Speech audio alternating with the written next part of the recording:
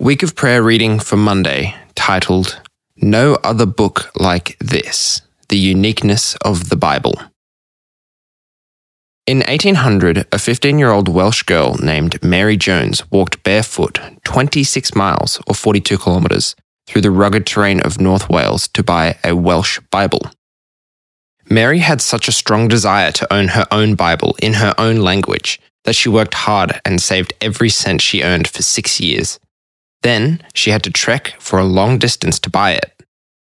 Her inspirational story led to establishing Bible societies that print and distribute Bibles across the world. Today, you and I live in a very different world than Mary Jones, but we still consider the Bible to be a unique book. Of course, all religions have their holy writings and consider them special. But why do we believe the Bible is unique? The Bible as God's revelation. Throughout the centuries, people have identified three sources of knowledge: mind, experience, and God's revelation. The human mind can be a source of amazing discoveries that make our lives easier and more humanity forward. People, through their personal experiences, can broaden their perspectives on life and society and improve the quality of their own life and of humanity. Yet though the human mind and experience are useful tools for understanding the world around us, because of the effects on sin, they are insufficient as sources to grasp ultimate realities. We did not create ourselves, so we cannot create the ultimate meaning of things. We need God's revelation. Deuteronomy chapter 29, verse 29. Where there is love, where there is relationship, there are words. Therefore, God speaks. That's why ancient Israel treasured and loved God's book. The Apostle Paul wrote a classic statement on this. All scripture is God-breathed and is useful for teaching, rebuking, correcting, and training in righteousness, so that the servant of God may be thoroughly equipped for every good work. 2 Timothy chapter 3, verse 16 and 17. In other words, the Bible carries God's authority because it has been uniquely inspired, breathed out by God.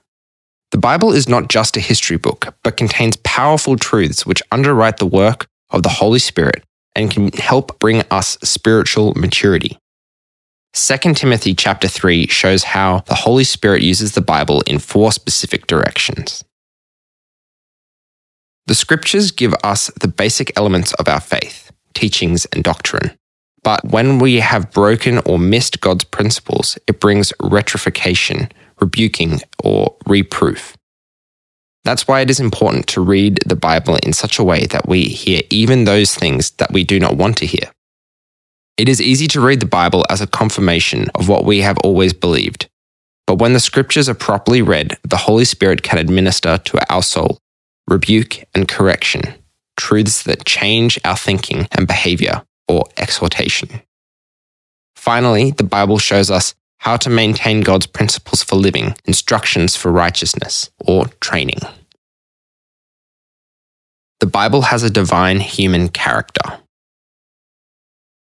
As already mentioned, the message of the Bible comes from God, but by necessity it is expressed by humans with words and thoughts reflecting the place and time of their writing.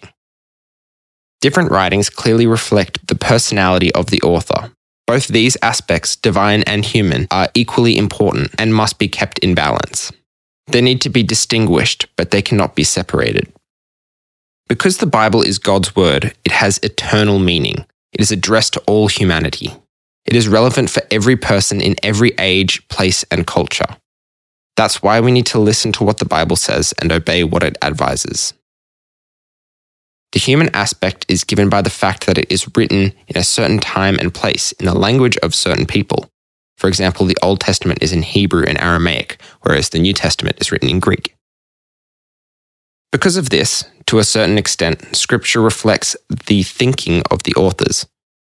Literary genre, style, and vocabulary are different in different parts of the Bible. Some writers even use sources that they themselves didn't write. Every book of the Bible has therefore a certain specific style. Because there are no degrees of inspiration insinuating that some parts are inspired more and others less, we talk about the dynamic inspiration rather than verbal or literal dictation. Once we realize that the divine and human aspects are inseparable, we will take these two aspects into account in our study and interpretation.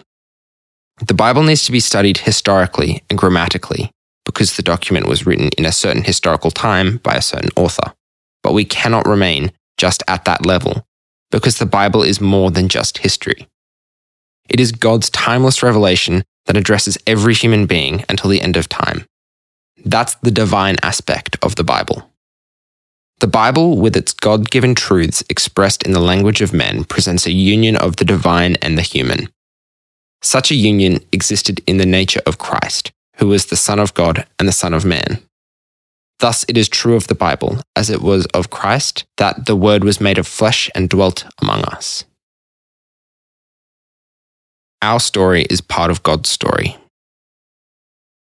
70% of the Old Testament and 60% of the New Testament came in a narrative form. God chose the story because it has the power to inspire people and carry the meaning better than anything else. This provides a unified focus for 40 scripture writers. The ultimate problem and the ultimate solution are the same for all writers. And beginning with Moses and all the prophets, he explained to them what was said in all the scriptures concerning himself. Luke chapter 24, verse 27. The word all is important here. Jesus did not talk about a few messianic prophetic predictions. What Jesus is saying is now you get the whole story. Now you understand it in a way that no one did before. Now you see what it means, what God has been up to. Then the Bible story continues with its fulfillment as expressed through the new community, church, until the day of the Lord and the new creation and eradication of sin. The only way to redeem a broken story is to embed it in a bigger story. When you read the Bible, you can see your temptations, your fall, your coming out of Egypt, your crossing of Jordan, your wandering of the wilderness, your exile. Jesus opens your eyes and cleanses you. The Bible becomes a living word in your own experience. Hebrews chapter 4, verse 12. God's word accomplishes the creation of life, the conviction of sin, the achievement of hope, brings power in your weakness, provides guidance in your darkness. It becomes the lamp to your feet, the light to your path. Psalms chapter 119, verse 105. It is the story that gives your personal story a new meaning. Therefore, you can be a woman, you can be a man of the book. We can and need to be people of the book. Questions for reflection. What makes the Bible different from other holy books? Have you been able to identify with a specific biblical character in your spiritual experience? Monday's reading was written by Daniel Duda, who is the president of the Trans-European Division of the Seventh-day Adventist Church. This was read to you by Zachary Sellers, editor of audio products at Adventist Media in the South Pacific Division.